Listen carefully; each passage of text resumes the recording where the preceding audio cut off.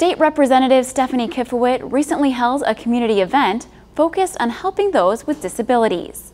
Naperville News 17's Evan Summers has more.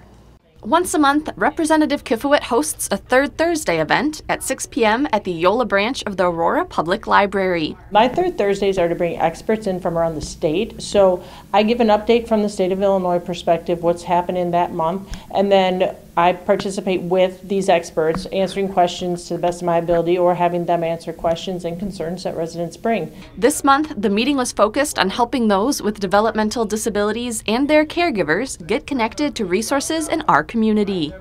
Panelists included the Director of the Department of Human Services, the Executive Director of the Fox Valley Special Recreation Association, and the Associate Director for the Illinois Council on Developmental Disabilities. Those in attendance got to learn more about each organization and ask questions. Next month's topic is the Illinois state budget. Reporting for Naperville News 17, I'm Evan Summers.